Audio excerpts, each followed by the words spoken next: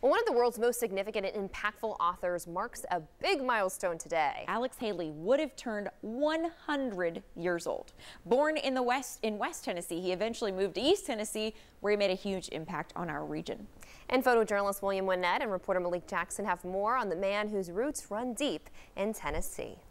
There's a saying in Africa that when an old man dies, and an old woman would be as well, it is as if a library has burned to the ground. Alex Haley adopted Knoxville as his home in 1982 after visiting the Museum of Appalachia.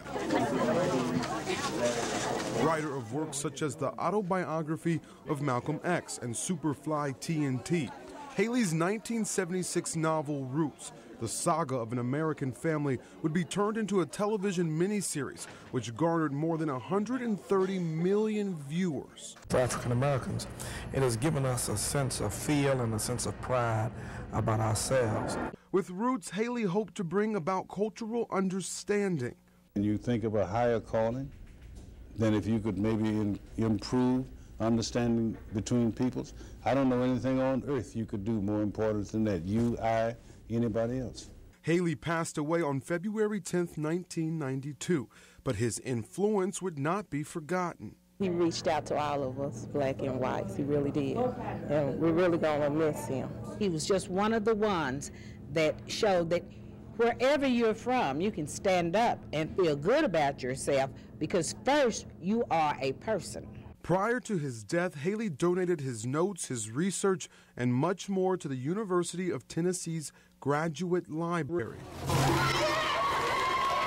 And in 1998, Haley was forever immortalized in East Knoxville's Morningside Park. At this time, you don't think of differences, but you think of togetherness. It's a legacy for Alex, but it's a legacy for everybody. A legacy that will continue on for generations, right here in Knoxville. I was driving one day in Los Angeles, and I saw on a bumper sticker ahead of me the words, "Find the good and praise it." And I believe in that. So I guess what I would like to be most remembered for is the fact that in my writing, in my efforts, as much as I could, I tried to find the good and praise it.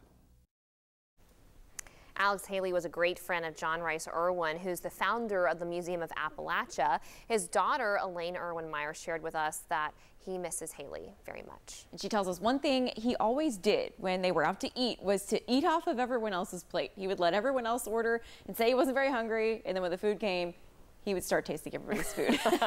His fork darting from plate to plate, the food that he liked, then he would eventually order for himself. They said it happened every time, but I think he definitely made the mark that he was aiming to do.